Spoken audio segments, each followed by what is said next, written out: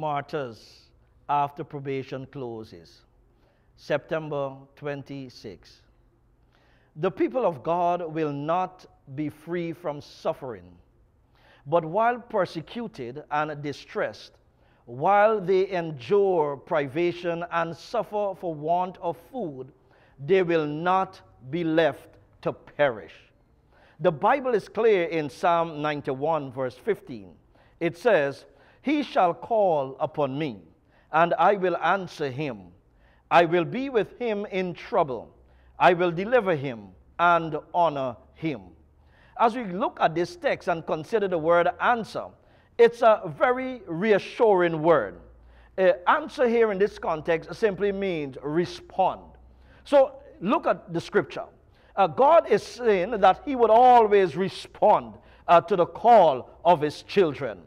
This tells me that when it comes to access to God, his line is never too busy. As a matter of fact, we could call upon him at any time. Now, you may be wondering when would be a good time to call upon him, for him to respond. But the Bible is quite clear in letting us know that we could call upon him at any time.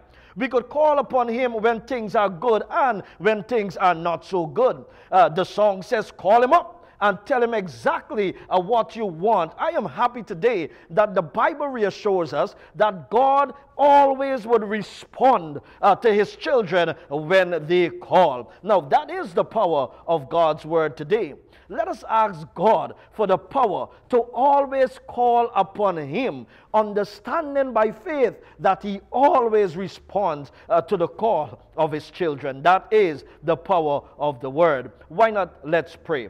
Father, we just want to ask you today, specifically, to grant us that power to always call upon you, and the reassurance that you always would respond to the call of your children. We thank you in Jesus' name.